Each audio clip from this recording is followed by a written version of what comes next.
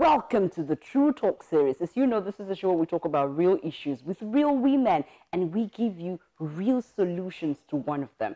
Today's topic is quite deep, I must say, because, one of the things we like about relationship is that when you fall in love, it gets into relationship and then you tie the knot. I remember walking down the aisle. I remember it. But for some reason, a lot of women are going through infidelity in their marriages. And you can't seem to explain what is starting, why it's leading there. Is it the women that are causing this? Or the men are just selfish, looking for adventure? Well, today, we'll break it all down. Find out the why, the what, and how exactly do you remain at peace, remain sane, and keep your relationship. Ladies, please. This issue of infidelity, it's like it's become a ringtone and everybody's constantly talking about it. But first, what exactly do you ladies consider as infidelity? Because for me, my list is long, very long. This topic is like a table-shattering topic. Honestly, it is. She will have to share that list with us. I think we should start with that. There's so many things that I would consider as infidelity. For some people, it is when the man is caught physically with the woman. For me, just a text on your phone. That's called Sexting. You're cheating already. And then when I see that you giggle at the lady when she says hi, you say, hello, how are you? Where do you draw this line? Where do you draw this line? Because, it's actually a good thing that we're actually starting from, the root cause. Because if we don't define what infidelity is, some woman is different. Infidelity to another woman. Just by sending a text, someone will tell you, she just sent a text to him, it doesn't really matter. He has not brought her home. And then to somebody else, it's like, oh, you have to catch him red-handed before you can say it's actually infidelity. But like you said, whenever you joke with a woman's emotion by dealing with the opposite sex, it's like from a man to a woman, or even going into the actual act and making the woman, go bonkers.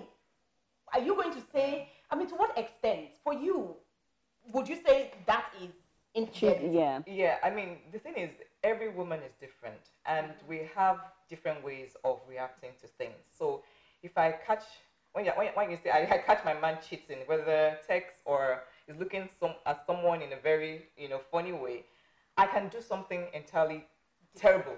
And somebody else might not. It might not even move someone else. So we need to first understand our emotional level when it comes to this is how to handle, this is what I need to do, this is how to handle in terms of infidelity and all that. So emotions play a very big part in terms of, the way you consider as, what you consider as infidelity. I'm curious what infidelity means to Tokumbo. No, but I was going to take this question back to you when you were talking about texting and all that. And how much can you control the messages that you receive? For example, you know how the WhatsApp is. I remember when the WhatsApp thing started, someone, a carpenter, I just put my profile picture and he just sent a message. Oh my, you look sweet. It was a problem. I don't even know how to respond to that. Sometimes, how can you, like, somebody was talking about how do you actually define if it's goes that far to be called infidelity or not. Sometimes you can't really control what the kind of messages and all that comes in. So I think it boils down to trust. Like someone was telling me that they sent a friend of his, a girl that was trying to get his attention, a married man. She sent him naked pictures and all that. Do you understand? And there's actually nothing between this guy and the girl. But the girl, sometimes, like my pastor always says, that when a girl wants to get you, she knows what to do. That she can do almost except that 90% of them will get you. But what's the cause of infidelity in relationships and marriages? What's that thing? Every woman goes into marriage preparing to give her all, to satisfy her man, to be submissive, to get all crazy in bed. But for one reason, there are certain men that don't just get satisfied. What's that thing that causes infidelity? Is it the fact that men just want adventure, or women are not doing enough? Some men actually, for some men, it's just actually out of boredom. When you're actually not satisfied with the same thing, getting used to the same thing. You know, for some men, they'll tell you it's boredom. For some men, they want to explore. They're rediscovering themselves. They want to, they call it like an adventure, try something else. And for some, they will tell you it's the woman that caused it. She's not still looking all sad. Is that enough reason for him to cheat? Exactly. The excuses. Is it valid? Can we say this is enough?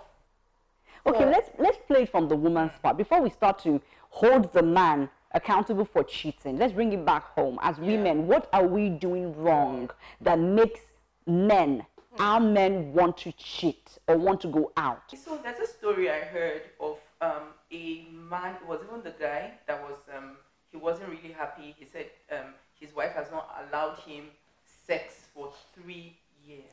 Any reason for that? Yeah. I think the lady was just not in love with him. She married him for, you know, wrong reasons. Yeah, for what she wanted to get out of that marriage. And you know, he the guy said that this has pushed him to do what he never ever thought he could do, you know, in his life, in his marriage. Yeah. I mean, so that's just quite painful. Sometimes you these things push people to do what they don't want to do. So, I mean, you know, she's talked about the fact that the lady wasn't giving him sex, and obviously he wanted it and all that. So what are the other causes? So obviously sex is one of them. It has to be both ways. Both have to both enjoy it. What other causes? The fact that some women also just let go. You know, they let go, whether because you're married, you feel, oh, everything is fine, and all that. Some are not even bold enough to talk. Some women like to be touched in particular places, because you know how our makeup as women is different from men. Men will just want to, you know, go get business done. And, you know, but for women, we're a bit more delicate. More emotional. And emotional. And, you know, delicate in the way we get sensual before the actual act. So, because of the upbringing that we have, or some of us have, you know, don't talk about these things. Don't talk about sex in this way. So, even if you want the guy to feel you in a particular way, you are not able to say it in marriage. So the communication is also a problem. Poor communication is actually, because, you know, you have to do with the love language. So what are you saying? Do you know the areas that I want to be touched, for instance? Are you touching me in that area? If you're not satisfying me sexually, some people would actually I think some women are just naturally shy. They can't just express themselves. And apart from that, a lot of women have failed to realize that what catches a man's attention is what he sees. And if you don't package yourself well, if you don't look sexy, if you don't keep yourself, what do you expect him to do? Now, having talked about the from the woman's point of view, let's look at the man.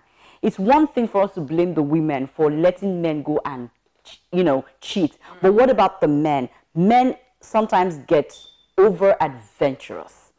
There's also the high libido, where they feel that my wife isn't giving me to that level where I want. I need to seek someone who is younger, who has that strength and all of that. But at this point, women are suffering. How can women who are going through this situation, whose partners are cheating on them, not even just cheating on them, some even bring the girls to their faces, how can they deal with the situation? To speak up. Women need to start speaking up for themselves. You know, there's one thing or outside of the bedroom, because it's your marriage, it's your man.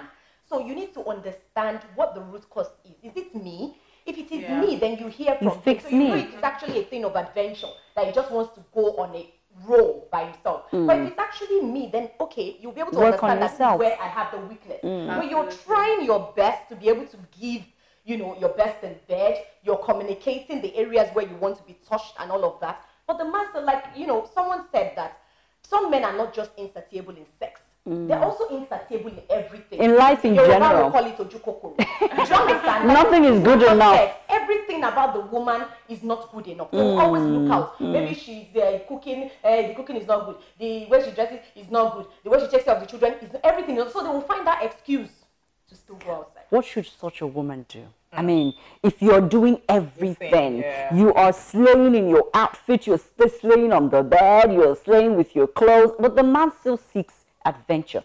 What could such a woman do? I was going to mention that sometimes even before you get married, you would have seen some signals, and people don't pay attention to that. So when you now enter into that relationship and you see start seeing the signs. You probably will be, okay, I've seen this, now there's nothing I can do, so what do you do? So in that case, you need to first put yourself first. What is most important to you? Your happiness is that's the first thing. So you have to be able to decide whether you want to try, you want to continue trying, or you want to, set yourself aside and continue with your life. So what do you think, Tokes? I mean, what more can women do? I just want to add to what Falake said. Most young ladies, because maybe they just want that MRS title, they see these things and they ignore, or they say they can change him, they will change him, and that's all that. That's a huge issue. And the truth is that no man can change any man. It is only God that can change a man. Stay on that one. When you get into that relationship, and the thing about it is that before you get married, the level of love kind of on a very high level. Once you get married, and that's why my mom she said something to me. Said, you know what, girls, because we're 4 girls, before you get married, make sure that the guy loves you way more than you love him. Because when you get into marriage, the see finish thing enters, the children, responsibility and everything, it kind of drops. That's so even when it drops, it doesn't drop below yours. You don't feel abandoned and all that. So it's very, very key for I would like to say for women, whether you are a young lady about to get married or you're married, it's important that you find self-love and self-worth. Because the tendency for that experience, the infidelity, to drive you insane is very high. But when you focus on, okay, I have done everything I can to work, to fix this marriage, and it's not working, you now ask yourself, do I want to remain in it and just be quiet? But take care of yourself. Some women will say, as long as he's not bringing them into the home, I'm okay. But you need to be mentally stable. That's another mentally stable. I was going to mention this issue that has been on the internet for a while now about special package. Oh. You will see issues with a lot of couples who probably the special package thing has affected maybe the man or the woman. So sometimes even the men, it's not as if they want to do it. They have been hypnotized. So what do you do in a case like that? That is where the place of prayer is coming. You need to fast and pray. I was going to mention that as one of the solutions, because it's very important for religious organizations, churches and pastors to begin to talk about these things. Many organizations don't talk about it. They kind of shelve it off, and there are married people in the congregation going through issues. So it's very important that they talk about sex, they talk about wives and husbands satisfying each other. You go into it, delve into it and talk this thing. Let us know. I agree with you. Let's share this thing and all that. And the truth is, I tell you, except there are some that they are really bad. But you know that if a man, like you are giving food to eat and you are filled up, and then somebody now brings food again, you won't be so attracted. If your wife is actually really satisfying you, or your husband is satisfying you, it will be a bit difficult for you to. But on this special package, it's all about contentment. Some ladies will tell you that what you don't believe in will not work for you. What you don't believe in will not work. So if you don't believe that special package works, it cannot affect your man. It's still coming from a place of faith and spirituality, like you're talking about. Yes, it's good to fast and pray about it, but also develop your mindset to that point of view. Like Simo said, I'm a woman of worth. Before you can take my man, or before you can, from a spiritual point of view, I will do my best. From a physical point of view, I will do my best. And emotionally, I will hold my own. It's all round. When your man knows you are emotionally stable as a woman, even though he tries, because in the lifetime of most men, I don't want to say all men, in the lifetime of most men, especially in this culture, I don't know, this our African, the monogamy thing is, like they say, we are heritage, but in the lifetime of most men, a lot of modern women may experience this thing. But when you start from the place of self-care, make sure that, because it will come, the wind will blow there, but when it comes, make sure that emotionally you have grinded yourself to a point that when the storm comes, both spiritually, emotionally, by the grace of God, you have your own back. Also, what I want to add to that is that a lot of women should not feel that they have to stay in a marriage and die there. I know it's difficult for you to tell someone walk out of a marriage that's not working, but remember that for you to be happy in a marriage, you must be sane, you must be fulfilled. It's scary sometimes when we see women who are dying in silence, who are being abused mentally, emotionally, physically, but they tell themselves, I'd rather die here than to become a divorcee or a separated or a single mother. What message are you sending to your children? You're telling them that it's okay to stay in an abusive relationship. The moment you choose to stay there, then that's the message and that's the legacy you're passing across to your children. But trust me, there's a whole lot to talk about when it comes to infidelity. We cannot say it all on this episode, but there will be a lot more to talk about. But before we go, I want to quickly say that we have amazing giveaways on this episode. One of the super exciting things for me is that after these, every episode, we seem to have a way to help you, our viewers, get through from where you are to where you want to be. So this is an amazing giveaway from, let me see. It's a free intimacy therapy session, and it's from Dr. Peace. Did I get that right, Flaky? Peace Egede. Peace Egede. Now, for any woman out there who is going through one challenge emotionally or in your marriage or your relationship, you just need someone to talk to. We have free giveaway for you to help you clear your mind, elevate your strength, and then you can find ways to build your relationship all over again. Thank you, ladies, for making today so smooth, so easy, and so informative. I know a lot of women out there will be saying, now I have a way to get through this situation without losing my sanity.